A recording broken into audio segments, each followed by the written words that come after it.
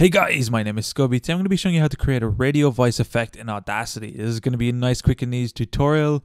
Let's jump right into this. So the first thing you want to do is open up a track on your timeline or record some audio if you want to do it in that way.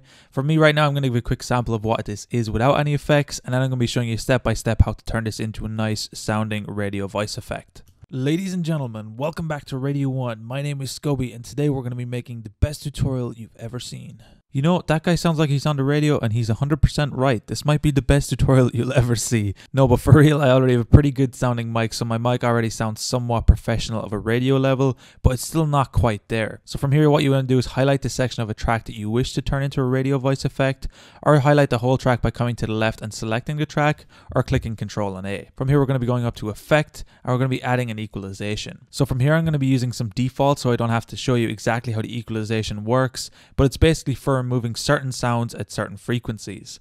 So what we want to do is come down here to the bottom, and we're going to be selecting a curve, and from here most people would tell you to choose AM radio. For me personally, I don't really like how it sounds. It's not really a radio voice to me. So what sounds much better to me is the bass cut. So what I'm going to be using, selecting the bass cut, and as you see, it's going to cut all of the low end of the sound up to about 200 hertz, and then it's going to have a sharp rise up to the actual high end frequencies. So when I think of a radio voice, I think of a sound that's cut from the bass and just sounds nice and sharp and clean. Now if we preview this by coming down to the bottom left and clicking preview, we'll give it a quick listen over to see if we need anything else on top of it. Ladies and gentlemen, welcome back to Radio 1. My name is Scoby, and today we're going to be making the best tutorial you've ever seen. And as you can tell, it instantly gives that radio voice effect. Now what we're going to be doing is coming to the equalization, and we're going to be coming to about 400 hertz, and I'm going to be increasing the decibel volume here by clicking a point and then just dragging it up to about the +3 decibel line.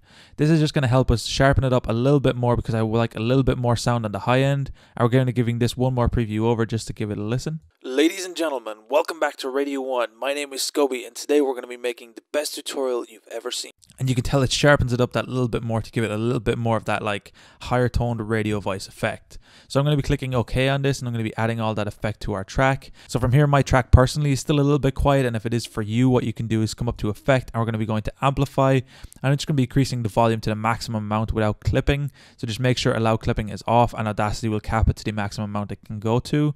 Click OK, and then you're going to be left with this perfect audio track that we're going to be listening over to see how it sounds. Ladies and gentlemen, welcome back to Radio 1. My name is Scoby, and today we're going to be making the best tutorial you've ever seen.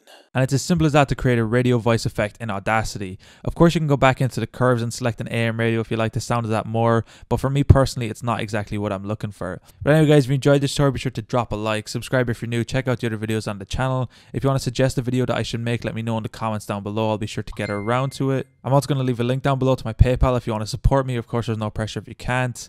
Anyway guys, thank you so much for watching. Until next time, as always, keep it saucy. Peace.